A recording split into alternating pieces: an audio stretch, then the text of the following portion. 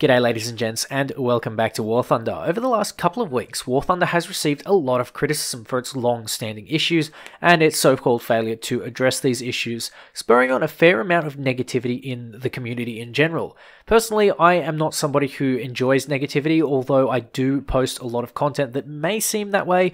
It's mostly done with the attitude of a sort of a constructive criticism, if you will. It's not just ragging on Gaijin for the sake of it, more like there's sort of something that I see that isn't quite right and something that I would like to change, and almost always I suggest a change. That's the way I operate, and for me, just ragging on about the game doesn't really do a whole lot. However, today what we're going to be doing is taking some positive things.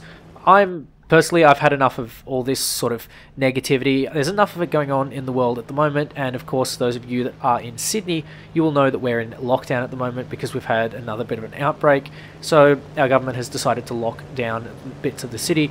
There's nothing going on, and everyone is just getting a bit of cabin fever once again. But although it doesn't really seem to be applying to the rest of the world, who seem to be sort of going out, I'm pretty much fed up with all the negativity. So we're not going to be doing some negative stuff today. We're going to be having a chat about the Tigercat and how bloody awesome this thing is. The Tigercat is one of those planes that just gets overlooked, and as a result, a lot of people don't really play it. But when you take a little bit of time to play this thing, get a couple of upgrades, it becomes absolutely wonderful. The Tigercat is one of those planes that is just exceeding of just so many things. It just does so damn well. It has so many guns. It's got 4 20mm cannons and 4 50 caliber machine guns, giving you a shit ton of ammunition to absolutely blast the crap out of anyone that might get in your way. You can even go after bombers in this thing because it is just so damn powerful. It's got just so many damn teeth. And this plane can also climb, which makes it ideal for bomber hunting. So what I'm going to be doing is basically taking this thing for a little bit of a climb, and maybe we're going to play some spot the dot looking for a couple of bombers that might present themselves as juicy targets. Now we're up against the Brits, the other Americans, and the Japanese here, going for a little bit of a civil war, if you will, but that's okay. We'll take it as it comes. The Tigercat for me was one of those planes that I really hated until I started getting a couple of upgrades. It's just one of those things that you have to do to these sort of higher tier planes. Once you get those upgrades, once you start unlocking the little things like your engine injection, the guns, the engines, the compressor, those types of sort of upgrades. I actually can't remember if this thing has a compressor upgrade, but basically like the lower tier upgrades, all the performance stuff, it becomes a bit of a beast. And a lot of people just don't seem to have the patience to go through that little bit of a grind, especially at tier 4. It's not terribly bad, especially if you don't have, if you've got premium time, it's practically a breeze. You can do this in maybe 5 or 6 matches without many issues. But overall, the Tigercat does possess a couple of interesting features that makes it quite tenable at this tier. It's very fast, it climbs very well, and it's got extremely good guns. It doesn't turn particularly well, but against things like jets, which we will see in this match, you actually won't really need to worry about it too much. Jets don't really turn particularly well. They tend to be quite heavy, and as a result, you tend to be just able to squeeze out of the way of some of the earlier jets that are a little bit on the heavy side. So what are we doing here? Like I said earlier, we're going to be hunting for bombers, and at this point I think I've spotted a dot. Now this dot will turn out to be a B-29, and B-29s are particularly ferocious in the 50 cal department. They are bristling with many 50 cals. Maybe I should make a video on this thing. It's not fun, but it certainly has its moments. It never used to be popular because it used to have a sky-high repair cost, and it turns out that it's just not that great. It's been put in a spot where it's not very fun, but the B-29 is what the B-29 is, and the Tigercat, on the other hand, is really enjoyable. So there we go, we have our B-29 friend here at 6.5 kilometers. I'm just looking around to make sure that I'm not going to get spotted by anything else, and as a result, sort of dogpiled. You don't want to be dogpiled in this thing because it is a plane for the offensive. If you can be on the offensive in this plane at all times, then you're going to have a wonderful time. But as soon as you get on the defensive, you're just going to lose too much energy. So climbing high, getting above your opponents is very vital in this thing, and that's kind of what I'm going to do here with this B-29. There aren't too many weak spots on the B-29, so I'm just going to try and come in at the best angle that I think, and I managed to set his engine on fire. I won't get the kill for this eventually, he will put out that fire, but I'm going to continue on because I will probably have bigger targets to fry, and as you see with this match progressing, I will absolutely have some bigger targets to fry, and plenty of them as we speak. So I'm going to keep climbing a little bit. You can see that my speed is more than enough to sort of engage in some good combat, and the TAR 152 in the distance there has decided to go after the B-29. He's going to get shot down by it because TAR 152. I don't know what it is. TAR 152s are just not durable against bombers. It's one of those things you'd expect them to be a bomber hunter, but they really aren't. The Tigercat, on the other hand, with those 420mm cannons, absolutely is. Oh, and did I mention that with the absolute array of guns that you have, you can go ground pounding if you really wanted to. Maybe one of these lovely B-29 enjoyers, or actually no, they're more like fanboys to be honest. One of these B-29 fanboys has gone into space and decided to be an arsehole. Well, you can just mow pillboxes all day long because you just have the armament to do so. So, speaking of armament, we have to take this armament and use it somewhere that it's going to be productive. And there is a big furball down at the little coastline there, and I don't really see many more enemies up at higher altitudes, meaning that this is our next best path of attack. I can see there a Spitfire in the sort of right hand side of screen, and he looks like a pretty juicy target, but the F2G also looks like a fairly juicy target, simply because he is turning around away from me and going to give me a fairly good path to engage. Now, the F2G has just gone down at the last minute, so I'm going to prepare for that, spray a little bit and get a nice pilot snipe, which is very lovely indeed. I see an AD4 coming in and a Spitfire. I'm not going to bother engaging the Spitfire. I will squeeze a quick head off onto the AD4 and then go straight into the vertical because I have so much speed built up. I might as well convert that into altitude, and with an AD4 trailing me, I might as well try and rope it up this AD4. The B-29 you can see in the distance there, he's coming back, but I think he's just going to either crash and give no one the kill, or something dumb's going to happen because, well, it is War Thunder. We do love this game for all of its fun stuff, and one of these fun things is a rope it up. Have a look at where I have this AD4.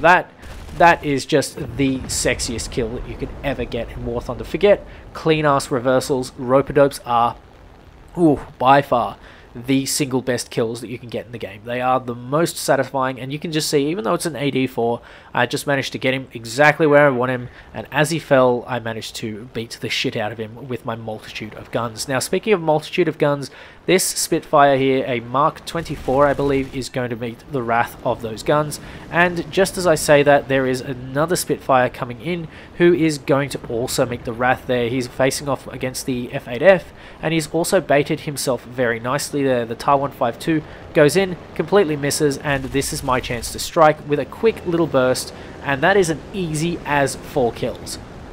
If you can be on the offensive in this plane, you have so much free reign over your opponents. It is absolutely ridiculous.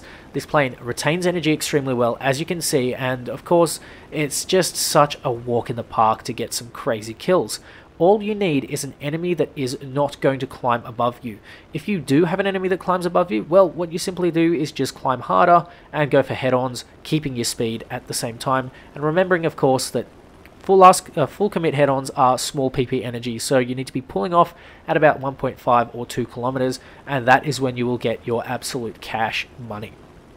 So, we have a Kika that is over there by the TAR 152.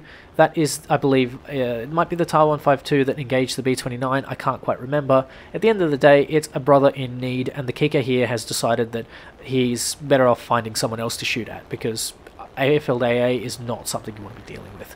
So this Kika here, I'm just going to push into a vertical for him and try and land some hits. I have plenty of ammunition and plenty of firepower. So this Kika, if I can nail him in the vertical, maybe that is the money, but I can start to see that he's trying to pull a rope-a-dope on me, and therefore I need to get the hell out of there, trying to get a little bit of speed, but at the same time, trying to play chicken with this guy to see if I can use him to bait myself down and bait him into turning with me, which is where I'm going to shine. Now, what I'm doing here is I'm going to cut into him and underneath his turn, so he has to full commit to a full vertical dive in order to get me. I'm going to cut across, take some fire from a friendly, and then try and go for the sort of reversal. This thing is not terribly good in reversals. It is a little bit on the chonker side, but at the same time, it's a heavy fighter, and you don't really expect to be doing reversals. That being said, Kikas are, you know, you can do that. You can do that with Kikas.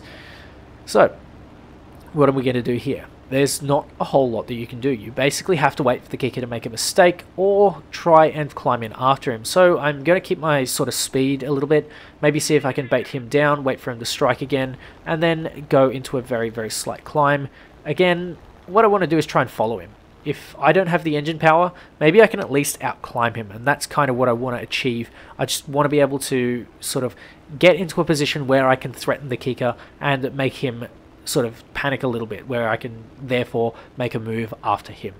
Now, I've decided to climb a little bit more and see if I can get this kicker to maybe follow a teammate, and he has, but he's now decided to follow in onto me. And what I'm going to do is try the same thing here. I'm going to pull a sharp turn, and then I'm going to go down a little bit, which is going to try and make that kicker either cut into the turn. I'm going to cut away and then up, trying to make this guy panic. And that's exactly what I've done here. I have basically made him shit the bed. He's not in a good way, and he is going to try and get the hell away from me.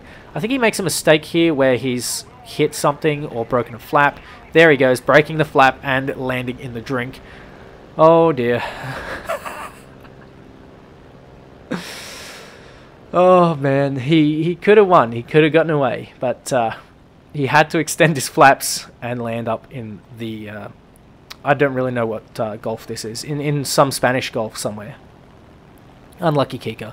So, our next victim here is the F80. Now, the F80 actually does turn quite well, but it's kind of on par with you. So you can do a lot of things, especially if you wind up with an energy fight. Now, I'm trying to do the same thing here with the F80A. Try and get him into a little bit of a rope-a-dope situation where I'm the sort of dope, but at the same time, I'm going to try and bait him in, rather than be the victim, sort of calling my shot a little bit early, making the F80 redive and pulling the same tactic that I did there, trying to stay out of his guns. You can see that he's just trying to follow, so I'm going to go into the vertical. He almost rams me there, and then he's overcooked his turn, gone for the vertical, realized that he doesn't have any energy left, and boom, there he goes.